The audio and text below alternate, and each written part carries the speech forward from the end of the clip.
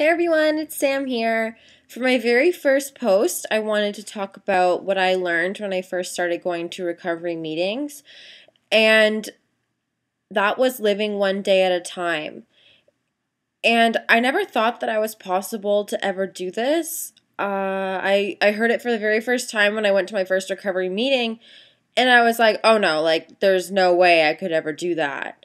I have depression, so I'm always thinking about the past and everything I didn't do and everything I did wrong and all that kind of stuff. And then with my anxiety, I'm always thinking, "Oh my gosh, this has to be done, this has to be done." Uh, just always worrying about what's going to happen, what might not happen. And so when I heard the whole one day at a time thing, I was like, no, that's not meant for me. That's meant for someone more balanced in their thinking, because I was definitely really all over the place, and I still am. But if I can focus on my recovery just for 24 hours, it literally makes such a big difference. When I was first told that I had an alcohol addiction, actually, I was told many times, but the first time I actually listened when someone told me that I had an alcohol addiction, my first thought was, oh my gosh, I can't have a drink for the rest of my life. This is going to be horrible. My life is over. I'm going to be boring. And all this stuff was going through my head.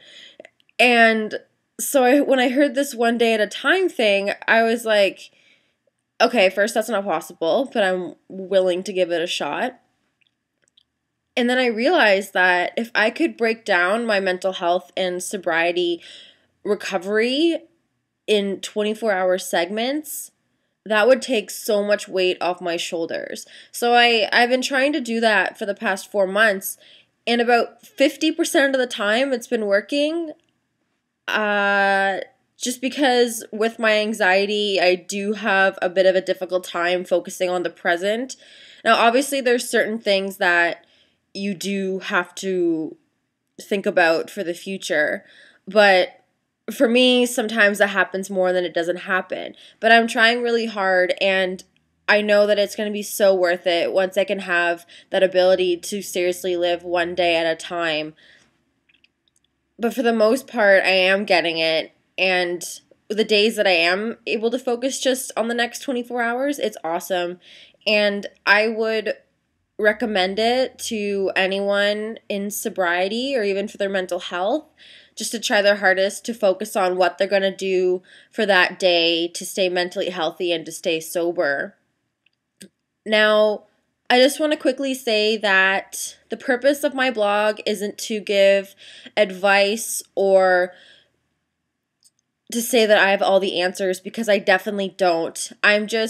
I'm writing this blog just to share my recovery journey with you guys, and hopefully to help maybe another person kickstart their journey into mental health and recovery.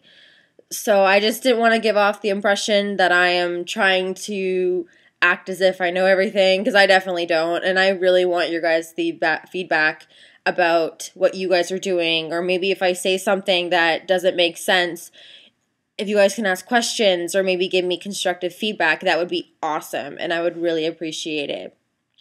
Okay, so what I want you guys to get out of this post is what's worked for me was living the whole one day at a time thing, and just being able to break up your sobriety or mental health recovery into 24-hour segments can make a really big difference on the weight on your shoulders. It can almost be lifted at some point. So thanks, guys, and I will see you next week. Bye-bye.